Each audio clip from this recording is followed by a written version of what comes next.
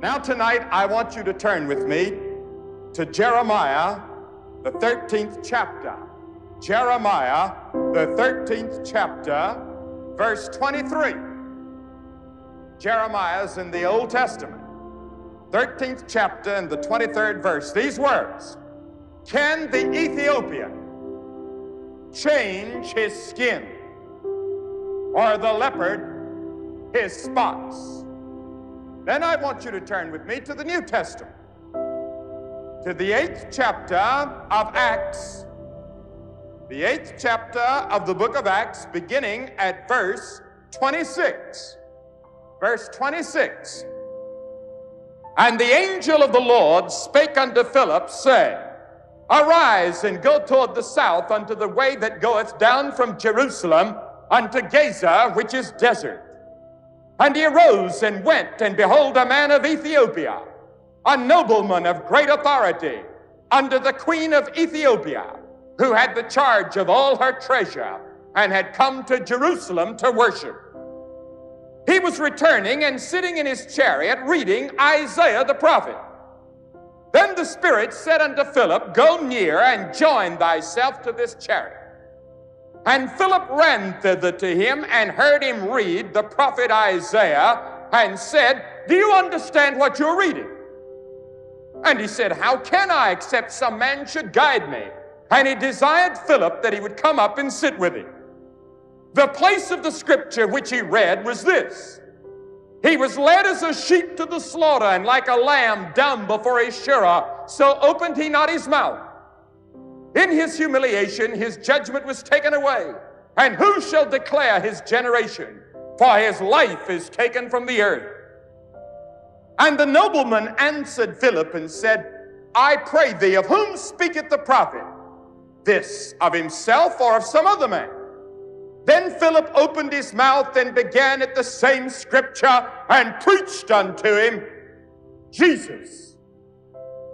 And as they went on their way, they came unto a certain water. And the nobleman said, See, here is some water. What doth hinder me from being baptized? And Philip said, If thou believest with all thine heart, thou mayest. And he answered and said, I believe that Jesus Christ is the Son of God. And he commanded the chariot to stand still. And they went down into the water, and he baptized him. And when they were come up out of the water, the Spirit of the Lord caught away Philip. And the nobleman saw him no more. And he went on his way rejoicing. I'm often asked if the Bible has anything to say about the beginning of the races and the various colors of skin. If you look at our audience here tonight, I think you'll see every color of skin that there can possibly be. Akbar Haq, sitting on the platform from India, was just reminding me, he said, this is a tremendous international audience. And it is. I suppose if I should ask for all the races of the world to stand up, there would be hundreds here tonight from every race that there possibly is. Not every nationality, but every race, as the anthropologist would divide us by races. Now, where did these races begin? How did we get the color of skin that we have? Now, when you go out here on the beaches at Waikiki, you can see that very few people are satisfied with their skin color, especially the white people. They all want to be darker. Now, where did all that begin? Now, the Bible doesn't tell us where the colors of skin came from. There's no use going to the Bible trying to speculate and trying to figure it out. It just doesn't tell us. The Bible says we're made of one blood, all the races under heaven, and we all are creatures of God. God is the heavenly Father of all the race in the sense of creation. So the Bible doesn't tell us. Now, the Bible does tell us where languages came from. I don't know whether it tells us where Hawaiian came from or not, but it does tell us where languages came from. You have such a beautiful language, and especially when you express it in music. I love the music that you have out here. This spirit of aloha seems to be in your music. It seems to be in your expression, in your smiles. I've never been to a state or a place where everyone seems to have a certain amount of happiness. He may be unhappy inside, but he seems to cover it up with smiles. And it's a wonderful thing for us to come where people are so busy and running back and forth, dodging traffic as we are in the eastern part of the United States. Come here where you're a little bit more relaxed. It's a great experience for us to come here. And we know where the languages came from. When they built the Tower of Babel, the first United Nations ever built, and they were going to take the place of God, God judged them. Because you see, the Tower of Babel left God out. And so it couldn't possibly be a success when you leave God out. And judgment came, and God scattered them and gave them different languages so they couldn't understand each other. And we still today, thousands of years later, speaking different languages. And old languages are reviving. Why, they're having a war down in India in Akbar Hak's country over the fact that they've ruled that Hindi is to be the official language instead of English, so they're having a war about it. Riots, killings over language. Now this passage of Scripture says, can the Ethiopian, can the African change the color of his skin? Now, some people are trying to change the color of their skin. But the Bible indicates that the skin color is not the important thing. That's not the important thing at all. Now, we're having a racial problem in the United States. We were told by some enthusiastic, zealous people that if we passed the civil rights law, that would solve all of our racial problems. But what's happening in many parts of the United States indicates we need something more. It must come deeper than the color of the skin. It must come deeper than legislation. It must come from the heart. Oh yes, we need legislation. We need laws to regulate us in many areas of our lives, but unless it comes from the heart, we're never going to basically solve any of our problems. And that's why it's so important that we have a great spiritual awakening in America, so that men will come to love their neighbor as themselves. And I suspect that a great part of the problem in America in race is not so much the color of skin as it is psychological. There's a psychological barrier that I suspect could be overcome by a great spiritual awakening that would plant in our hearts love for each other, recognizing that we are of one blood under heaven. But God says that the problem is not the color of the skin. Here's what the Scripture says, for the Lord seeth not as man seeth. For man looketh on the outward appearance, but the Lord looketh on the heart. The Bible says, keep thy heart with all diligence, for out of it are the issues of life. In other words, your heart is the thing God looks at. He doesn't look at the color of your skin. He doesn't look at your bank account. He doesn't look at your social standing. He looks upon your heart. And the question I want to ask tonight is this: is your heart right? Now, the heart in the Bible has come to stand for the center of the moral, spiritual, and intellectual life of a man. And the Bible teaches that in the sight of God, our hearts are sinful. The Bible says in Proverbs 6:18, a heart that deviseth wicked imaginations. Jeremiah said, the heart is deceitful above all things and desperately wicked. Who can know it?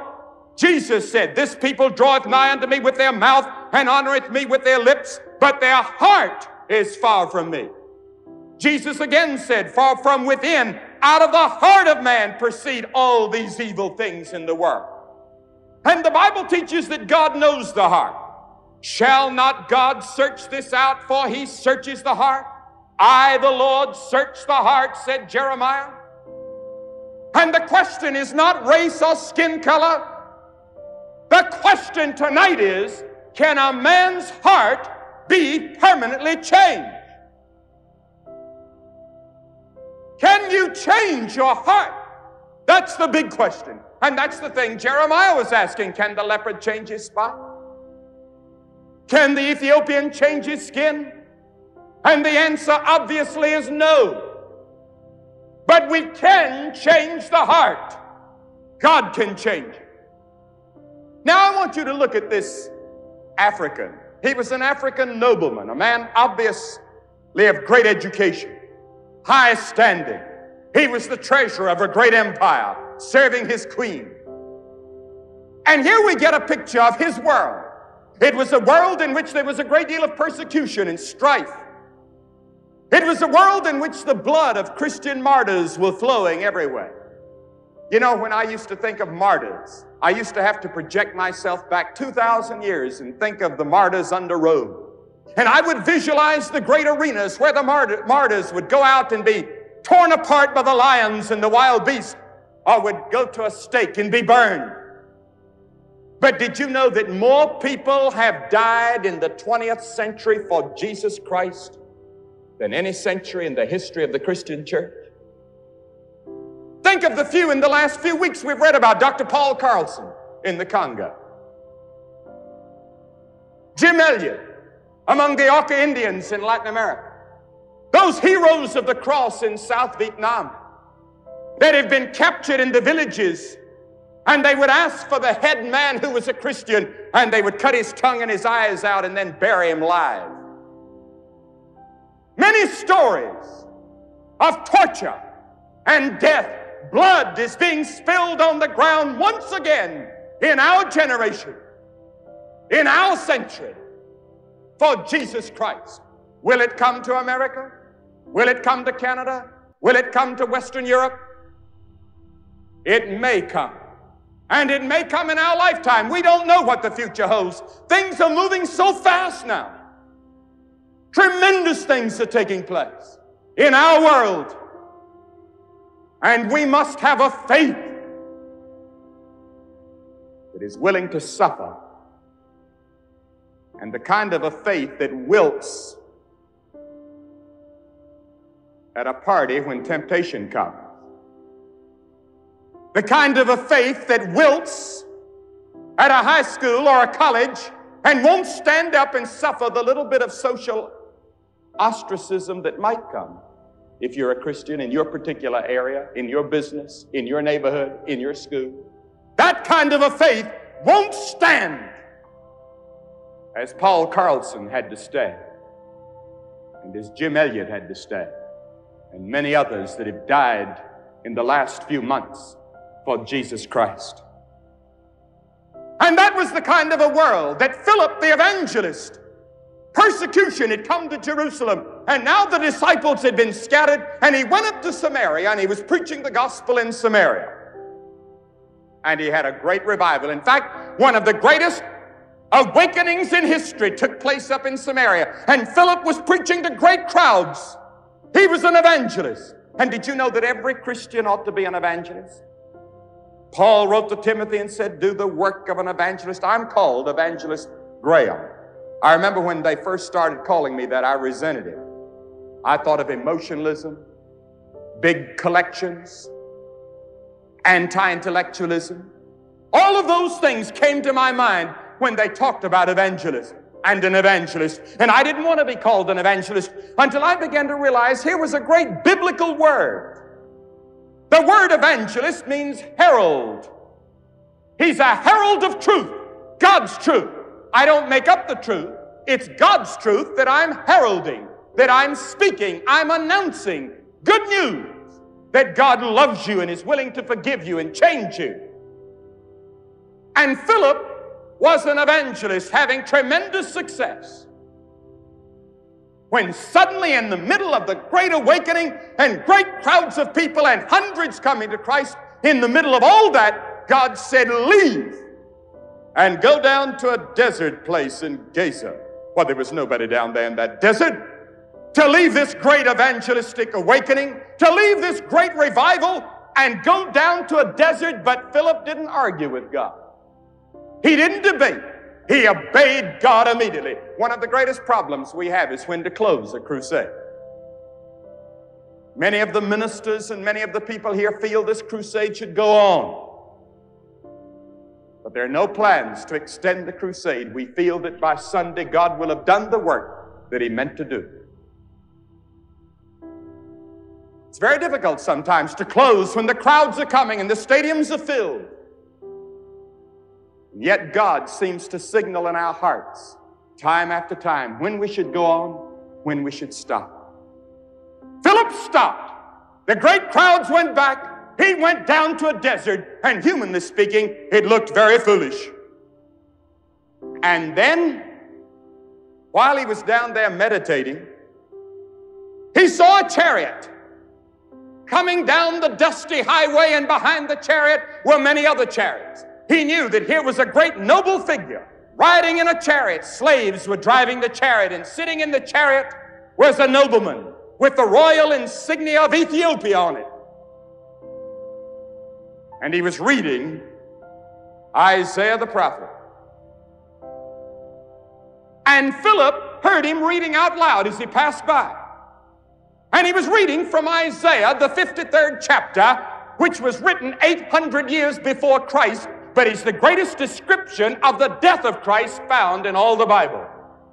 Isaiah the prophet, inspired by the Holy Spirit, sat down and predicted accurately how Jesus Christ, the Messiah, was to die. And this is what the Ethiopian was reading. And so Philip ran and said, "Sir, wait just a minute, sir." The Ethiopian ordered the chariots to stop. He said, "Do you understand what you're reading?" He said, "How can I understand it unless somebody helps me?" That's the work of the Holy Spirit. When you come to the Bible, you can't make heads or tails out of it, can you? Just be honest now.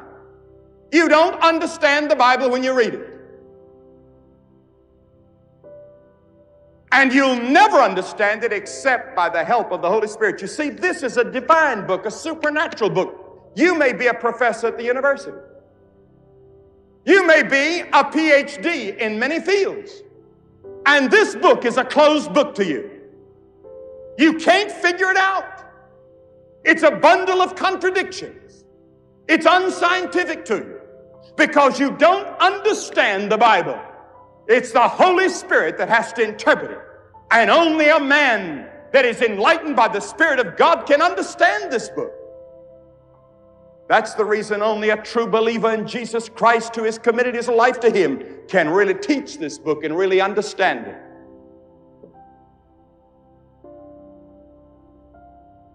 And so, the Ethiopian nobleman said, "I don't understand what I'm reading." So Philip had been led by the Spirit of God to go talk to one man, and preaching to one person may be the greatest sermon that I'll ever preach. I have had the privilege of preaching to great crowds all over the world. We just had these people here from Australia, and we had great crowds in Australia and all over the world. And I don't know why they come, except God sends them. And that's been a great privilege. But I believe that some of the greatest opportunities I've ever had have been with one person. You see, I think one of the greatest sermons Jesus ever preached, He preached to Nicodemus, just one man. One of the greatest sermons Paul ever preached, he preached to a governor, Felix. So you can talk to one person. And it may be more important than this great crowd here tonight that I'm talking to. Just witnessing to one person about Jesus Christ. That's what Philip was doing. God had brought him from a great evangelistic campaign with thousands of people down to talk to one man because God wanted the gospel to go south into Africa, south of the Sahara. And when the missionaries arrived years later, they found Christian groups here and there in various parts of Africa and all through Ethiopia, brought originally by this great nobleman that had been led to Jesus Christ by Philip. God was opening up a whole continent through one man.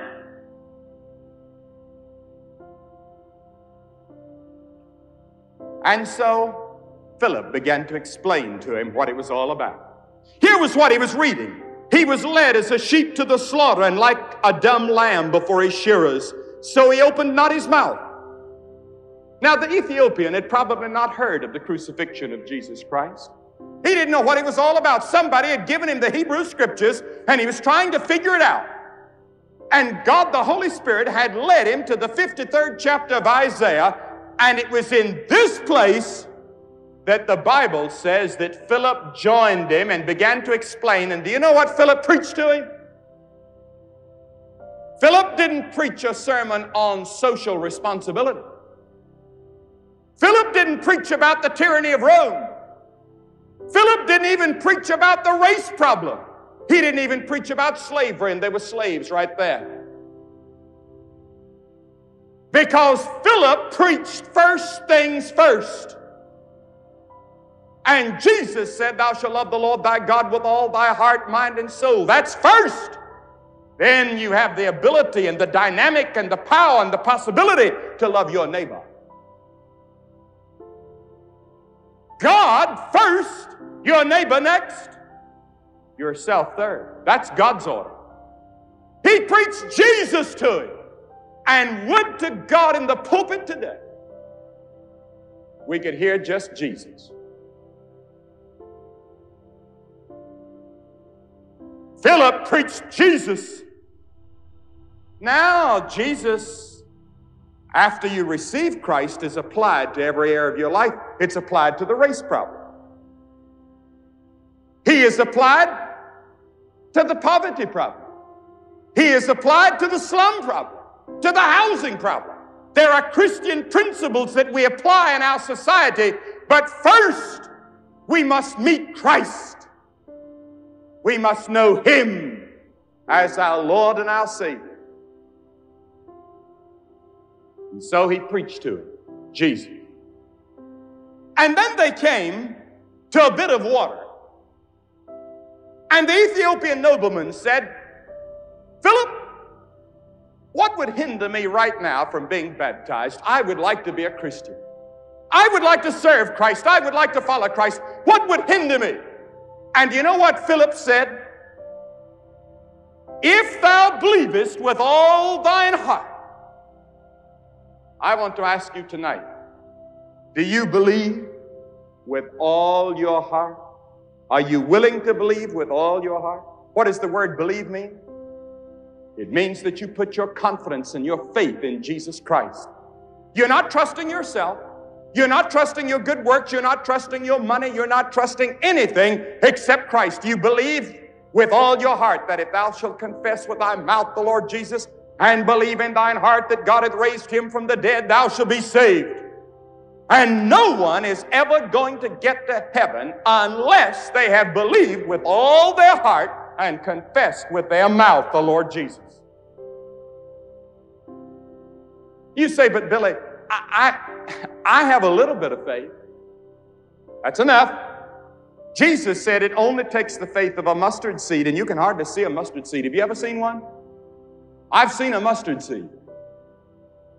And you almost have to have a microscope to see it. Jesus was using the smallest thing he could think of that the people would understand, and he said, that's all the faith you have to have. Then he taught that your faith would grow. You start out with a little bit of faith. It may be a shaky, wobbly faith. But if it's in the Lord Jesus Christ, you don't have to have faith enough to hold on to Him. He'll hold you. Like the little boy that was on the great rock. He had fallen out of a boat, and he finally climbed up on a rock, and the storm was raging and the waves were lashing. And somebody asked him later, was he afraid? Oh, he said, I sure was afraid. He said, I trembled all over, but he said, the rock never trembled. You and I may tremble in our weak faith, but God won't tremble. He'll hold you. That's the kind of faith that we have. Faith in Jesus Christ. You see, Christ is the one that did the dying on the cross for you. He took your sins. And God raised Him from the dead. And God was saying by his resurrection to the whole universe, I have accepted the atonement of my Son. And the word atonement means at one-ment. It really means a covering.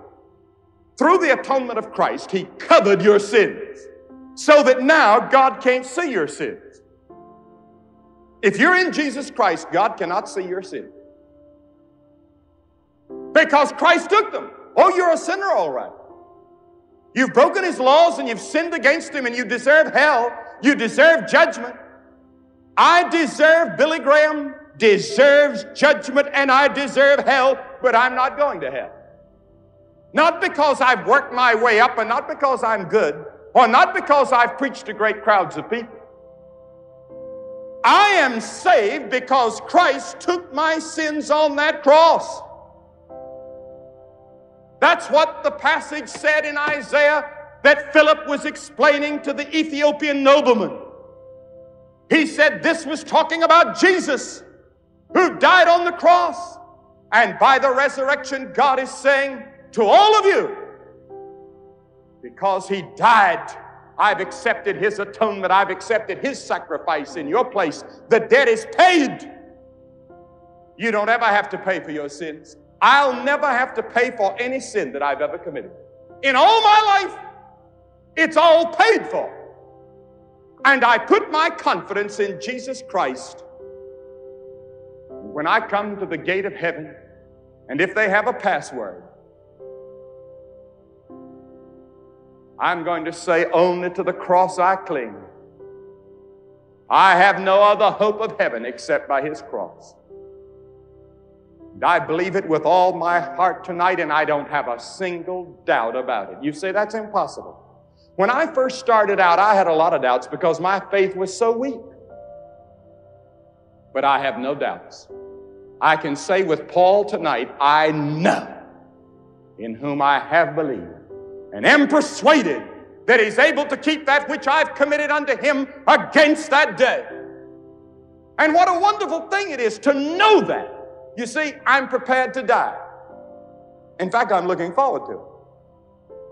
And when you're prepared to die, you're also prepared to live. It'll help you to live because you don't get panicky with the pressures of life. It's a wonderful thing. It's a great peace. It's a great joy. It's a great security. It's a great assurance. Someone said to Gypsy Smith, the great evangelist, when he said that once, they said, Gypsy Smith, you must be dreaming. He said, if I'm dreaming, let me dream on. It's a wonderful dream. And when I see the people in the world going to pieces in their hollow laughter, trying so desperately to find pleasure, running in this direction and that direction, trying to find peace in this direction and that, and failing, and the same old emptiness and the boredom and the mystery of life. They don't know where they came from, why they're here, where they're going. So confused and getting more confused all the time. It's a wonderful thing to know, to be sure. And you can be sure and you can know. And this man said, what hinders me tonight or today? Philip said, nothing hinders you if you believe with all your heart. And then listen to what he said. Listen to what this noble man said. He said, I believe that Jesus Christ is the Son of God. Philip said, that's good enough for me. Get down in the water. And he was baptized right there. Now, it doesn't say whether he was immersed or sprinkled or poured on. I'll let your denomination tell you that. I've got my idea. And my wife has her idea, and it doesn't agree. That's not the important thing. The important thing is that he believed. That he believed. Do you believe? And that word belief means that you're willing to acknowledge that you've sinned, because faith and repentance go hand in hand. And it means that you're willing to change your whole way of living. It means that you're willing to turn your back on your sins that are wrong And it means that you're willing to lead a new life and have a new dimension to your life, a new objective to your life. Now here's what it means. You're going in this direction. You turn around and you start a new direction. It doesn't mean that you become perfect now. It means that you've started in a new direction in your life, a new commitment, a new highway, a new road. I'm asking you to take that step tonight. What hinders you? Your pride? Oh yes, pride keeps many people from coming. Your timidity? Jesus said, if you're not willing to confess me before men, I'll not confess you before my Father which is in heaven. It's important to make it a public confession. Some of you have really secretly believed in your heart. You're a secret believer, but you've never made it open, never made it public. Every person that Jesus called in the New Testament, he called publicly. Everyone. Did you notice that? Everyone. There's something about making it public. That's why I ask people to come follow, because I believe it's the scriptural way to make an open declaration of your faith and your commitment. There's something about it that God wants us to confess it and acknowledge it openly. I'm going to ask you tonight to believe in your heart, to acknowledge it openly as this Ethiopian nobleman. And notice what happened afterward. After he'd been baptized, the Bible says he went his way rejoicing. I've never known a man to receive Christ and never regret it. I have never had a person in all my travels around the world, I've never had a person put his hand in mine and say, I'm sorry I received Jesus Christ as my Savior. He's let me down. Not one. But I've had many say with gray hair and bald heads, I rejected Christ when I was young, and I'm sorry. I regret it. I would to God I'd given my life to God years ago. I've had many young people in trouble. A girl that yielded to the temptation of a moment. Oh, I wish I'd received Christ and had His strength to rely on. A boy dying on a battlefield. I would to God I'd received Christ. I'm going to ask you tonight to receive it, to believe in your heart, to commit, to surrender. Whoever you are, whatever your religious background, or you may have no religion. You may be in the church. You may be a member of the church, but down in your heart, you're not sure that you've really received Christ. Not sure in your heart that He's yours. I'm going to ask you to get up out of your seat and come and stand in front of this platform quietly and reverently. And this is an outward sign of an inward decision that you're making tonight. You're committing your life to Jesus Christ.